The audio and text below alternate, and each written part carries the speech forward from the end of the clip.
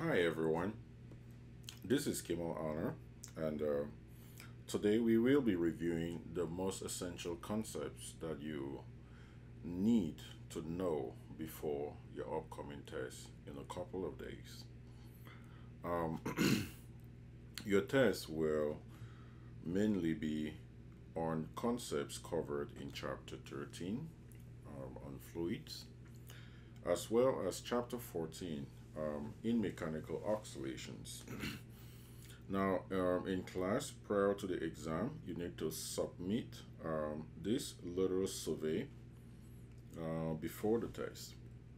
Let's get started. The very first question has to do with water in a very large tank. Now, there is a hole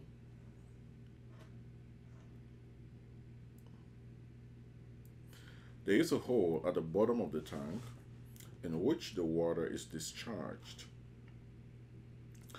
The height of the tank is h, and the tank is actually sitting on a table at a height of h over 2 above the surface, above the ground. Now, the very first question says derive an expression for the velocity of the water at the bottom of the tank in terms of h and fundamental constants. So let this position be 1, that is the very top of the water, and this position be 2. Then Bernoulli's principle demands ours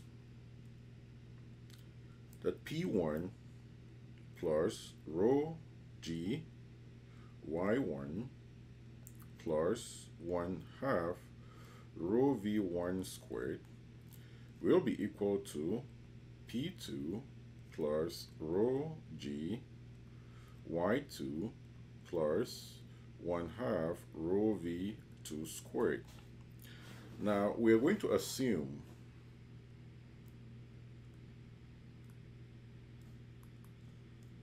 that the top of the water is at rest, so V1 is equal to 0. Now both openings are open to air, meaning that P1 is equal to P2, which is equal to the atmospheric pressure. This will therefore indicate that rho g y1 will be equal to rho g y2 plus 1 half rho v2 squared.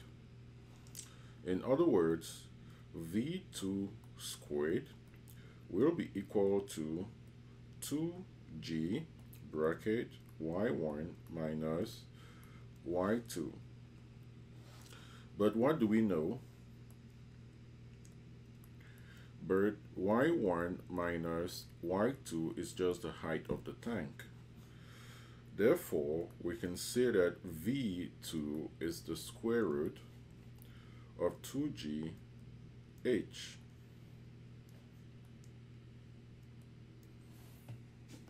And that will be the velocity at the bottom of the tank. Now the next question wants us to calculate, to determine how long it will take for the water level in the tank to drop to 0.5 h from the bottom of the tank. This is quite an interesting problem. First of all, we will assume that 1, water is incompressible,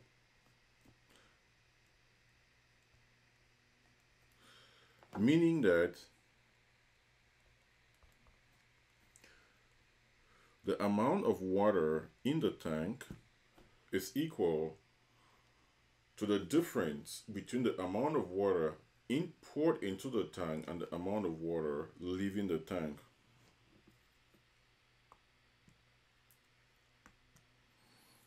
So the amount M water in the tank, I'm going to call this MT, is equal to M in minus M out,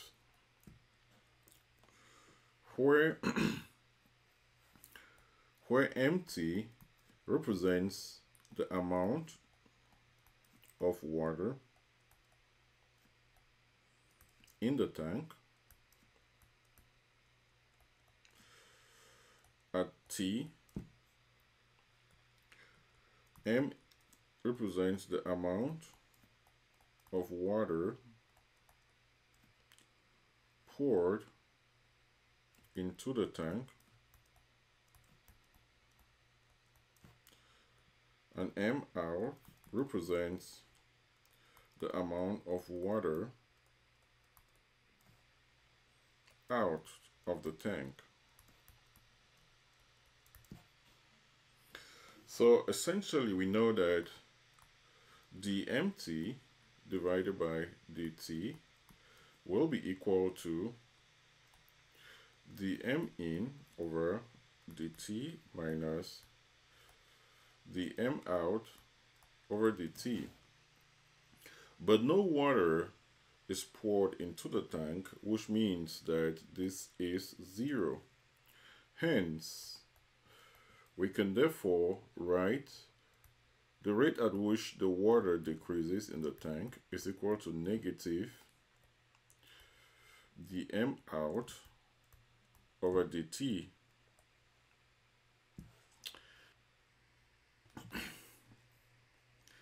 But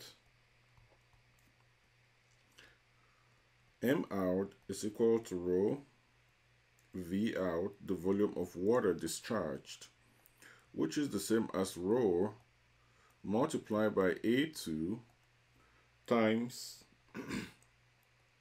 x2. This would mean that the m out over dt will be equal to rho A2 dx2 over dt, which is just rho A2 V2.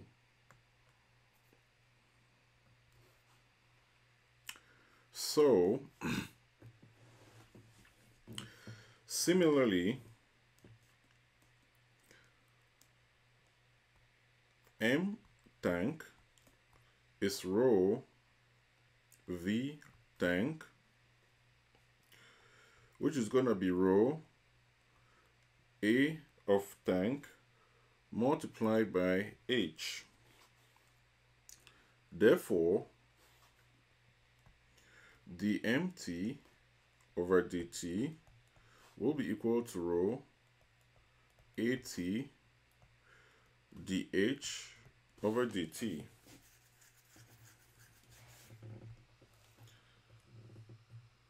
Hence, we can see that rho at dh over dt is equal to negative rho A2 V2. This cancels off with that.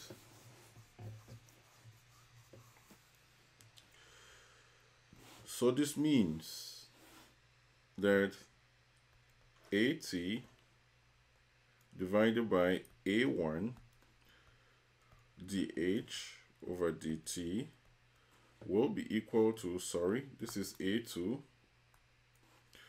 will be equal to negative the square root of 2 GH. In other words,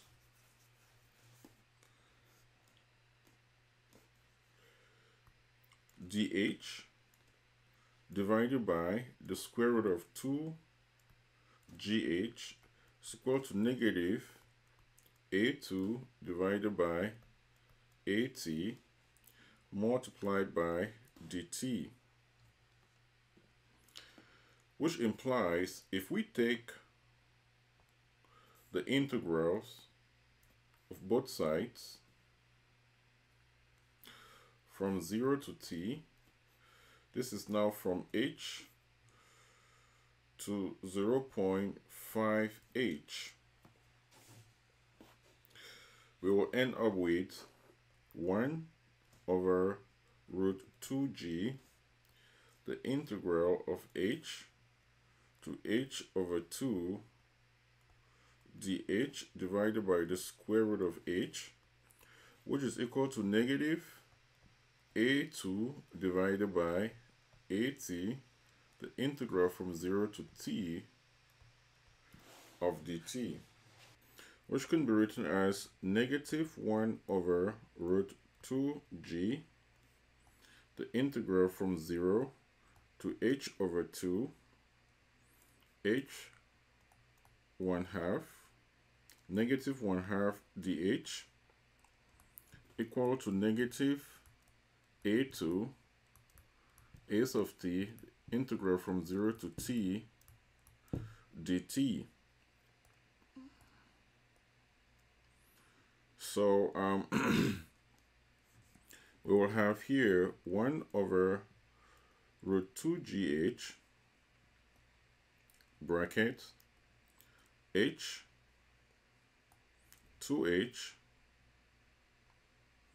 raised to the power 1/2 from 0 to h over 2 will be equal to a2 over at multiplied by t. In other words, t will be equal to as of t divided by a2, the square root of 2g, all divided by, there is a 2 here, the square root of h divided by 2. We can simplify this further to be equal to as of t divided by a2 bracket the square root of 4h divided by 4g, which means that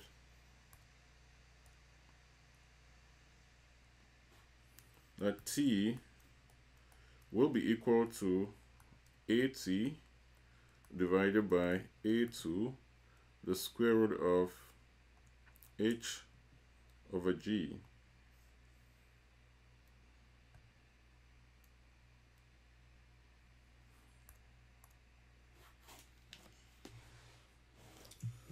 Now the next question is to determine the horizontal distance traveled by the water.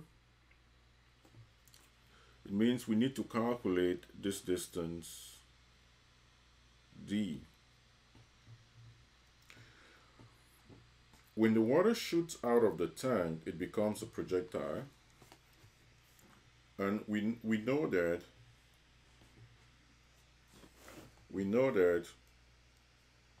VOY is 0, AY is negative g,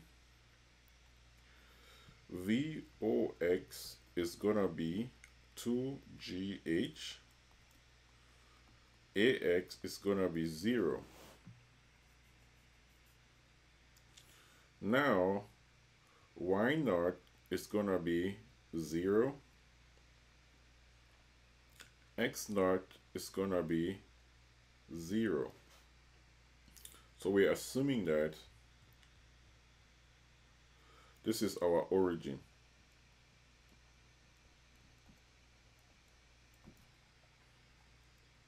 If that is the case,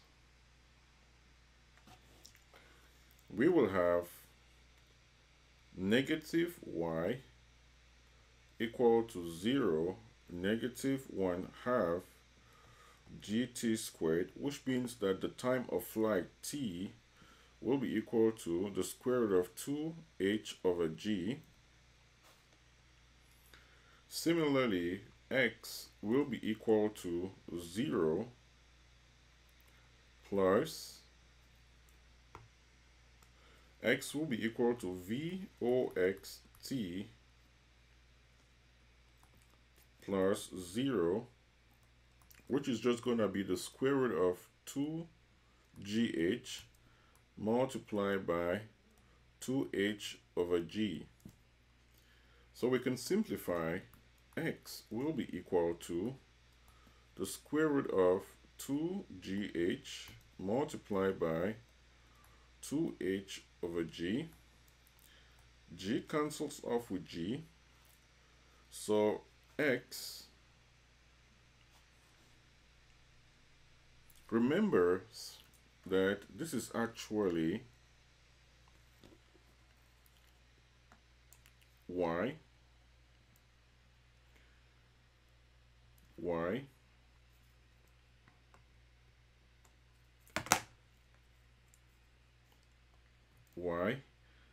and in this case Y